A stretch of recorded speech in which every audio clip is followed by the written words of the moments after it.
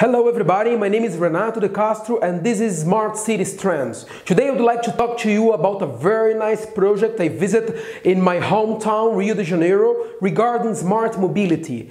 The project was first implemented in Brazil during the 70s in Curitiba. Nowadays it can be found in 189 cities and it serves more than 32 million people a day. Rio, as any other metropolis, suffers a lot with the problems of mobility. It is the second most important city of Brazil and its metropolitan region has a population of 12 million people. 10.4 million people take the public transport every day, and just the bus is responsible for 9 million people traveling. And of course, if the city hall fails and gives good public transportation, car fleet and motorcycle fleet will grow very fast. Just from 2001 to 2015, the car fleet has grown 186% and the motorcycle fleet 424%. Rio has 310 vehicles per 1,000 people. We have started our tour visiting the Operational Control Center. It's the headquarters of the operation for all BRT corridors planned for the city. It's a sustainable facility with high environmental certification, with 1,300 square meters of built area. It has an amazing video wall with 100 screens and it's fully integrated with the City Hall Operational Control Center. From here, they can not only control all the buses, but talk real time with the drivers. It's a trunk feeder system that works isolated from the general traffic. It's very similar to the subway system. It has a prepaid fare collection, high frequency and operational control center.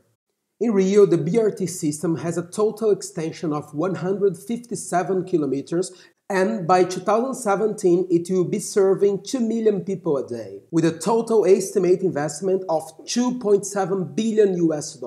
It's really a big project. The whole system is managed by 16 companies with 1,100 direct employees and 1,000 outsourcers workers.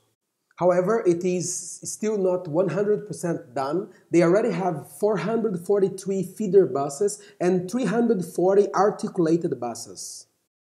One of the highlights of these systems are the stations. They are just not bus stops, but complete stations looking like the subway ones.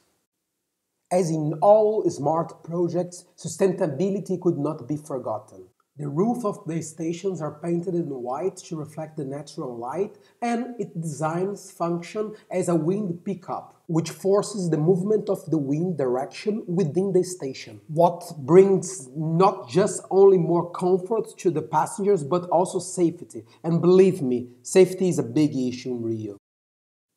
Also, the introduction of modern buses with the standard Euro 5 engine and the rationalization of the fleet had reduced dramatically the gas emissions. 90% reduction of CO2, 86% reduction of particulate matter, and zero sulfur are amazing results. All the buses run with renewable fuel from sugarcane. Finally, what makes BRT a fantastic solution is the cost-benefit matrix.